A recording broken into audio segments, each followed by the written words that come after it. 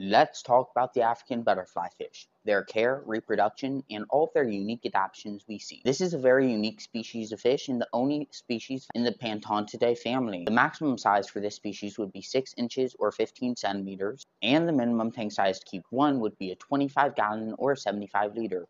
To keep a group of 3 or more, you need a 40-gallon breeder or 150-liter aquarium. On top of that, they have an average lifespan of 5 years. As for their geographic range, they are found in acidic waters in Central and Western Africa. In those areas, they're found in quiet ponds, marshes, flooded plains, and backwater streams and rivers. They're found in water that either has slow current or no current, which categorizes them as a protodroma species. These still-moving areas of water typically have ample surface vegetation for them to hide in. Now let's talk about how to set up an aquarium ideal for this species. The length and width of your aquarium is far more important than the height of your aquarium. This is because, due to them being surface dwellers, they do not use the height of the aquarium at all. Floating plants are also ideal for this species, as it will reduce light and reduce flow at the surface of the water. Now for the diet for the African butterfly fish. This species is a carnivorous one that preys mainly on insects and worms in the wild, though they'll also eat some small prawns and small fish on occasion. They eat primarily from the surface of the water, but can be found foraging on the bottom areas of the water occasionally. In aquarium conditions, they can be taught to accept flakes and pellets, but this is not guaranteed, so you cannot count on them. So make sure you have live options available for them. Now let's talk about compatibility. This is a fairly peaceful species of fish if you exclude the other surface dwellers. They are aggressive and territorial with other surface-dwelling fish. They may also eat them because they are predatory fish. Because of that, they should only be kept with mid-dwelling fish or bottom-dwelling fish to avoid predation by the African butterfly fish. So while they do need to be kept as the only top-dwelling species for the safety of other fish, they'll usually ignore any species dwelling in the lower regions of the aquarium. Now for sexual dimorphism, how you can tell if they're male or female. For African butterfly fish, you can distinguish between the two from their anal fin. Females will have a normal shaped fin with a flat rear edge that is not curved at all, while the rear edge of the anal fin for the males are concave and go kind of like this. This happens because the first structural ray, the support system for the fins, grows in an elongate fashion in males.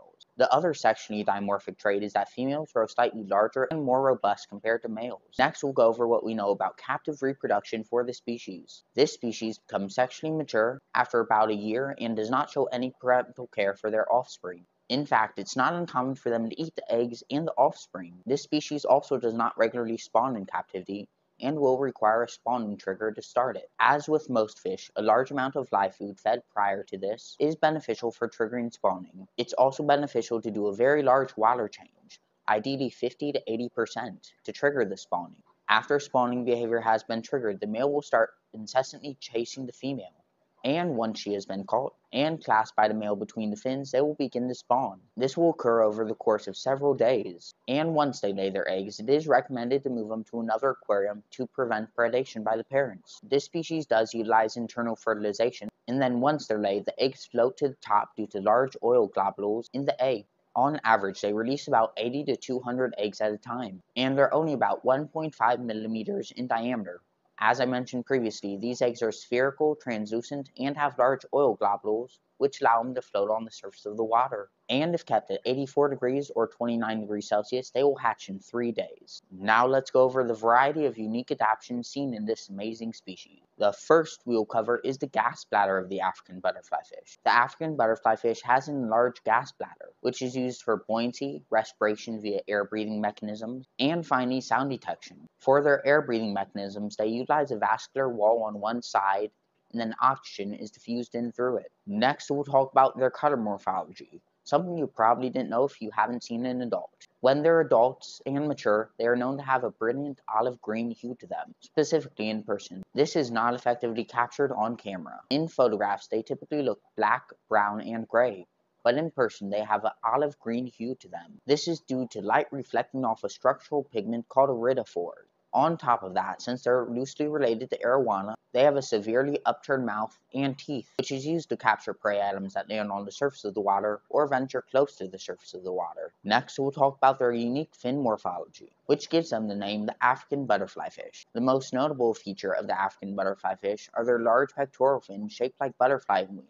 These widespread and decorative fans are reminiscent of a butterfly, presumably to act as a camouflage mechanism to more easily capture prey. Their dorsal fin is also very short and located very far back near their tail, instead of perpendicular to the pectoral fin. They also have a large caudal fin which aids in propelling them out of the water, though the pectoral fins do most of the work. The last unique fin morphologies are their ventral fins. These are located on the bottom of their body below the pectoral fin, and they are characterized by long thread-like rays that flow below them. These long rays are structural parts of the fin, which result in a thready appearance drifting below them.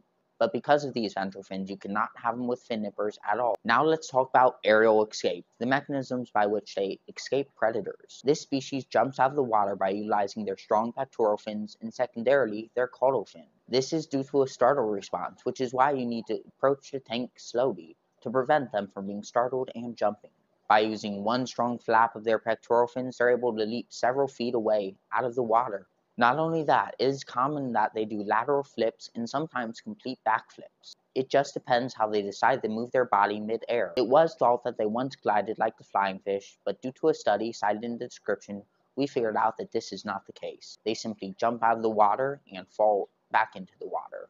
Hopefully into the water at least. But this is the main reason you need to have a tight-fitting lid. They can and will jump out of the aquarium. Now let's talk about their most unique adaptation, their visual system. The African butterfly fish has one of the most unique visual systems seen in this order of fish. Depending on where they're looking, they'll have different shapes, size, and diameters of cones. Remember, cones are a light-detecting structure located in the retina of the eye.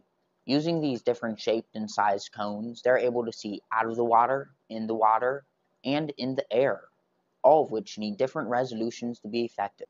A cool thing is that the subsurface visual system has a highly modified structure which forms a horizontal shelf along the eye. It goes right here, and the structure protrudes nearly to the lens of the eye. This structure divides the retina at the vital angle where refraction of light meets reflection of light. Just so you know, this critical angle is called Brewster's angle. This allows the African butterfly fish to separate different forms of vision to have the best resolution in water, air, or out of the water into the air. And that has been the profile over the African butterfly fish. I hope you enjoyed it and follow for more fish care profiles.